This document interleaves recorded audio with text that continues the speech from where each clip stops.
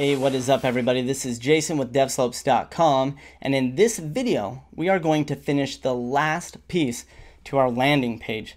So this is what everything looks like now. Alright, looking pretty smooth. Now the only thing we want to do is take care of this section down here, and bam, this is what we want it to look like. So let's go ahead and hop to it.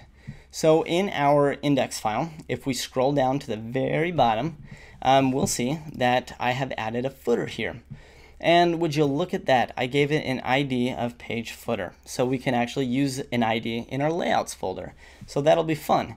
And then we've got this, I put Lego footer, and then footer container. We have a footer wrapper, and then footer links right in here. So we can really nest things and get specific with our elements. So over here in our layouts, what we're going to do is create a footer partial. Now I thought about, because we have this kind of like footer container, I thought about taking it and putting it in the container section.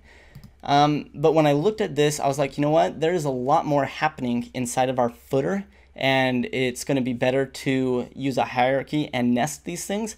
So I decided it's going to be better if we actually just create a partial for that.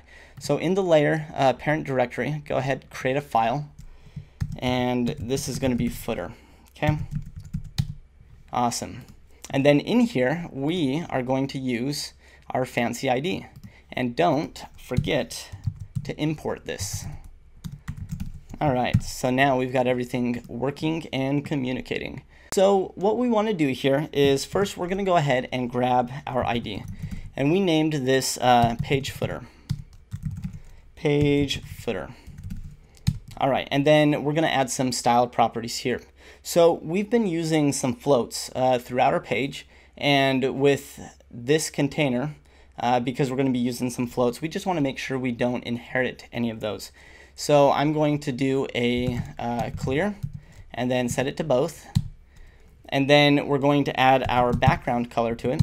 And if you remember, this is the nice dark background that we've been using elsewhere, so I'm going to use the base dark, and then we're going to add some padding, and let's do 25 pixels from the top, 0 right and left, and 40 from the bottom. Alright, so that'll give our footer some space to put content into now. Give our content some space from the center of it to the edges, top and bottom. And I'm going to give this a position of relative just to help this thing stay put so it's not floating around on us. And give it a width of 100% so that we make sure it always takes up the entire viewport. And then the last thing we're going to do is do an overflow of hidden. This way we don't get any weird crazy things scrolling off of the screen, just in case. Alright, so we've got that, and I'm going to take the ID, add those style properties, and then leave it. And then now I'm going to dive into the footer container, and we're going to start nesting our elements from there. So go ahead and let me make sure, yeah, we're on the outside. Go ahead and add, grab the footer container, and then inside of here we want to add some padding that is 0 from the top and bottom, but we're going to give this, we're going to do something different and just do 10% from the right or left. That way it just kind of flexes with us if the viewport changes sizes.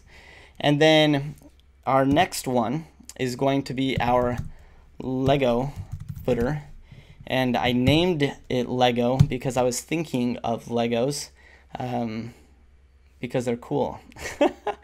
So yeah, I got a little creative there. Alright, so the font size, let's use our base font, or font base. Font base.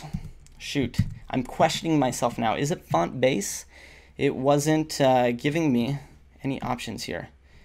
Yeah, font base. Okay, fantastic. I am not nuts. Not completely. And then we're going to do a font weight. And let's do 200 here. Okay, these are just going to be everything inside of this. We want the font weight to be just nice, simple, and thin. And then we're going to add a color to this. And let's do our base light. Okay, we've got that dark background and we want a lighter color to display for us. And then we've got our footer wrapper. So let's grab that class. And then inside of here, let's see, what kind of things do we want to do with it? We're going to, so the footer wrapper is everything that contains the links. So what we want to do with this wrapper is the content that goes inside of it, these list items, because they're list items, usually they stack top to bottom. We're going to put a display of inline block on this, so it gives it a block element and stacks it left to right.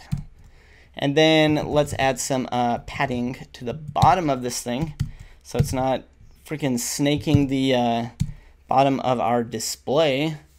And then we can actually combine this into one, because I actually want to do padding on the top and the bottom, and we'll just add a 0 at the end so we don't add anything to the left and right. And then we're going to give this a flex wrap. Let's see, flex wrap of wrap.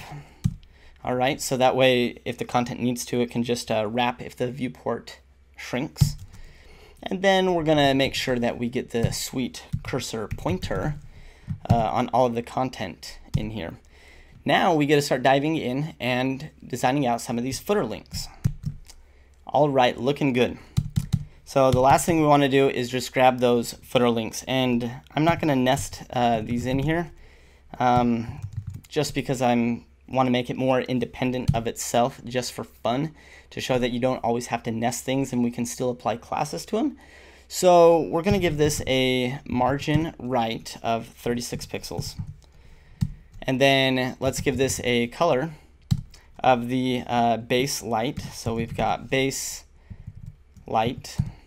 And what I'm doing in here, you may think that I'm being redundant. I said everything in this footer, I already want the color to be a base light, but these specific footer links I'm setting to a base light. That's because if in the future, right now the only thing that I have in this footer are these links. What if in the future there was additional information added to that? I could easily come into the Lego footer here and change the color to anything I want. So any other additional text, maybe phone numbers or addresses, could be changed on the fly by simply changing this one variable. But then we could keep all of our links the same color, or we could do vice versa.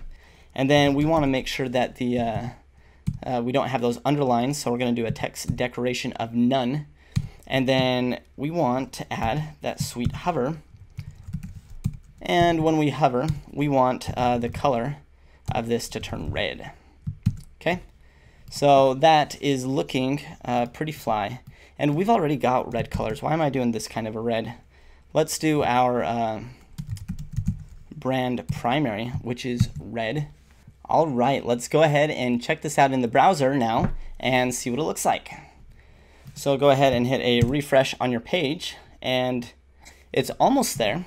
We've got the background, the padding. Our links are highlighting, but it's not being pushed over. Let's see our terminal. Everything's compiling fine, just fine in the terminal. So let's breadcrumb this and see what's happening here. All right, so we know that we have the background here and the padding. We have the width, the overflow. We've got our padding here. We've got our font base and everything that's going on. The wrapper, the footer links are highlighting, but I don't think it's actually getting the padding it needs. Right here, look at this typo, concatener. Concatener, we have a concatener container. All right, cool. Because this is the thing that wasn't working, because we said top and bottom 0, but left and right 10%. All right, so now let's go to the browser and refresh and see. It works. I love it. So we built this really cool footer with some highlighting links here. And let's just do a recap of everything that we just accomplished. So we built this really cool looking landing page. And then on top of that, we have completely built out this entire list of reusable variables. Okay, we set a lot of base defaults with colors, with fonts, font sizes, buttons, loads of things. And then on top of that, we made one of the coolest mix-ins. I mean, something that is so insanely reusable. And we also created a really simple extend that we have been able to use a couple of times in our webpage here. So good stuff. Congratulations. That is a wrap for this lesson. Good job. And let's move on. And there's a bug. Yo. Let's move on.